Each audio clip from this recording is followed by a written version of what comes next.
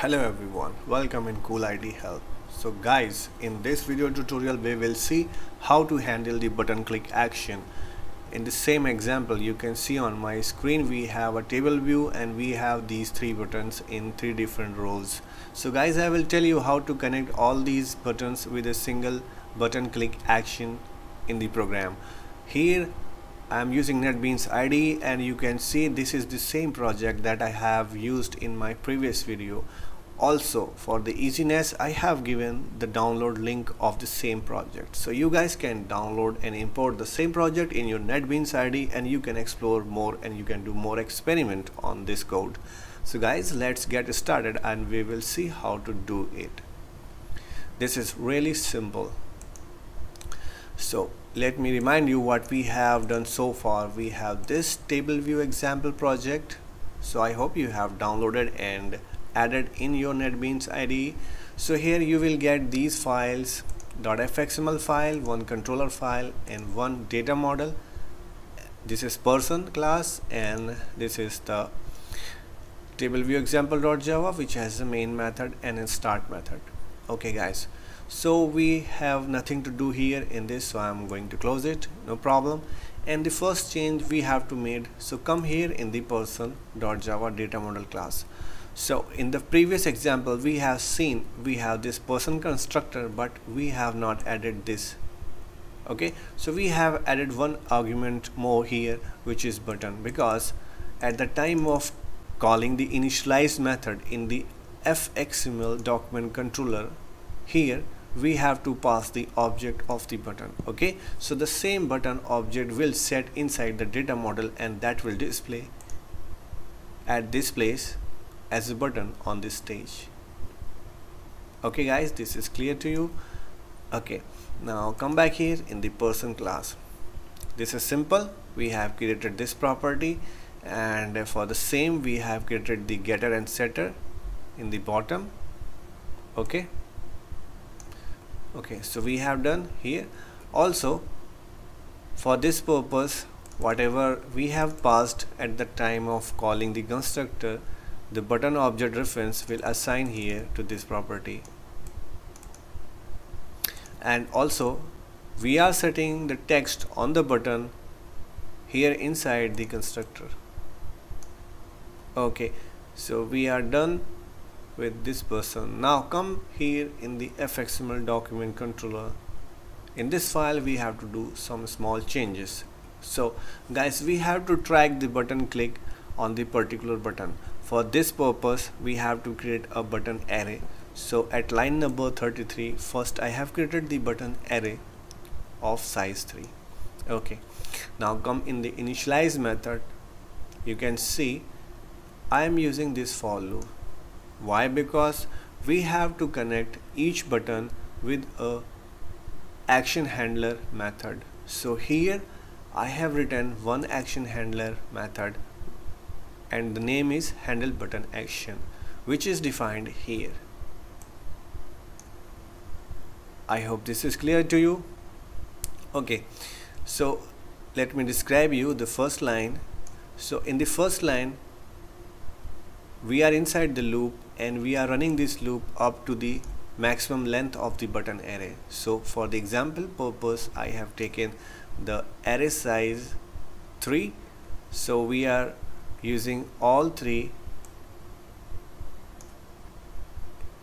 in this for loop. So while running the for loop in first iteration we are creating the new button. Also we are setting the on action with the help of this on action method and we have to pass like this. So we are connecting this button to the handle button action method, which is the action handler for this particular button.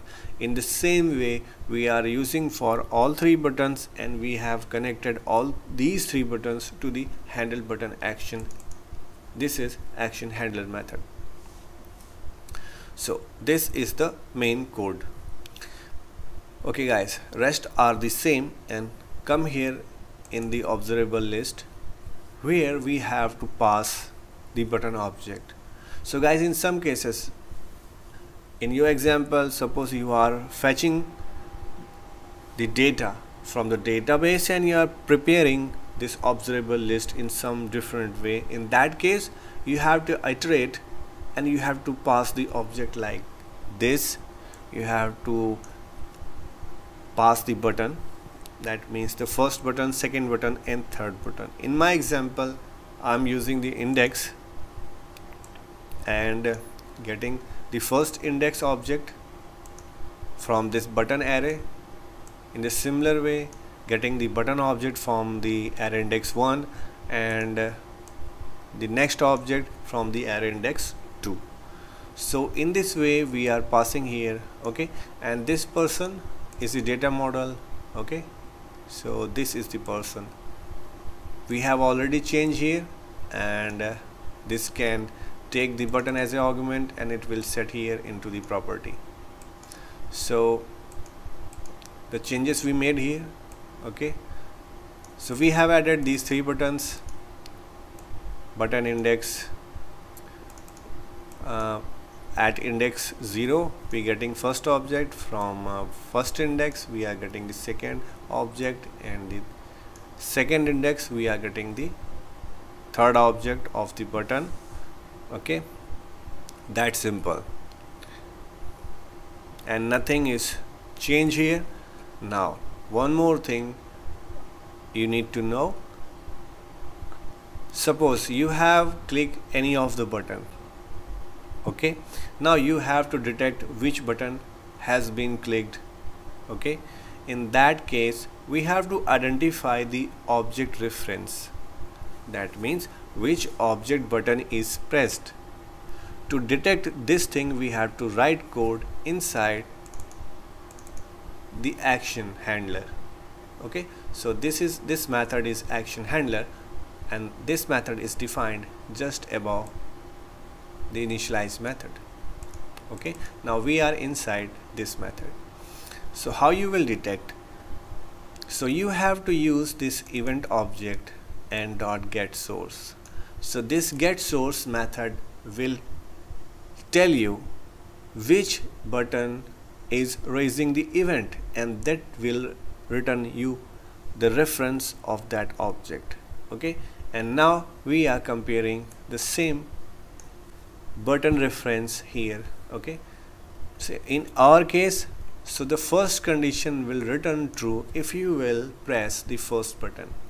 Now you have to press second button, then how you will detect? So you have to add one more line here, like else if, okay, do a copy of the same code again and paste it here.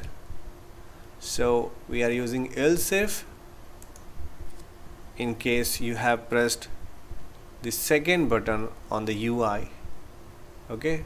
Now it will detect the second button is pressed. Now in case you have pressed the third button, what you have to do, you have to add these 2 lines more,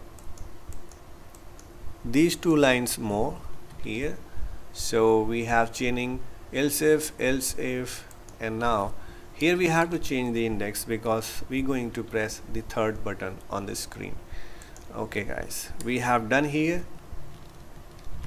that's all. So I have saved the code, and now I will take a build of this project one more time, and after that we will execute this. Okay, build is successful. Now we're going to run it.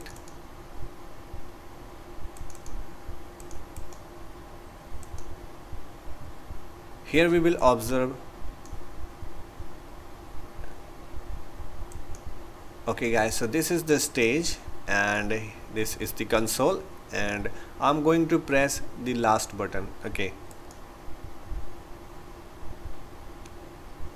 So guys, we getting the array index out of bound. In some places we missed something, so we will check one more time what's going wrong.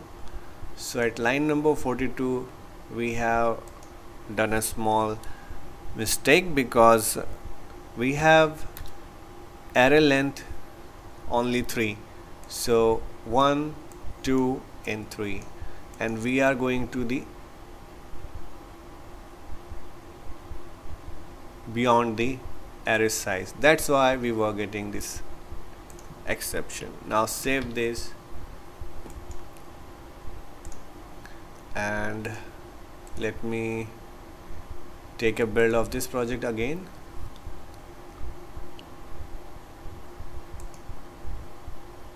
Okay, now it is ready to run.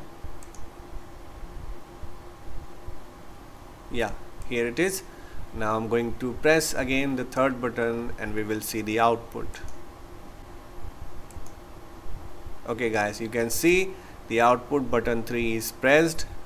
Okay, so it is working perfectly. Now I will press the first button. So I'm here going to press this first button. Okay, you can see the output is correct. First button is pressed. Now I will press the second button. Yeah, that's amazing.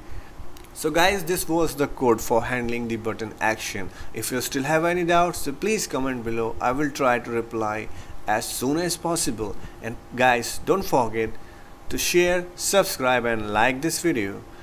Keep smiling, keep watching Cool IT Help. I will bring more useful videos on JavaFX. Till then, bye bye.